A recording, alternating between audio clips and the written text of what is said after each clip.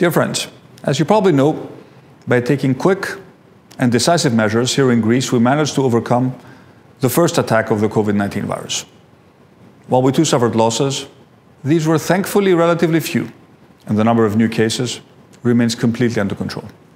The government, scientists, and citizens have come together to fight the battle to keep our people healthy and safe.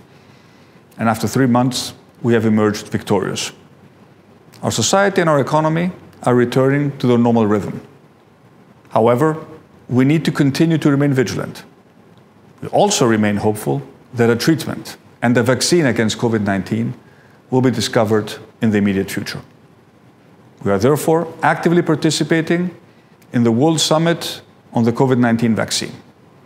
And when science does its job, we will be at the forefront of the fight to make the vaccine a global public good and not just a means of making profit.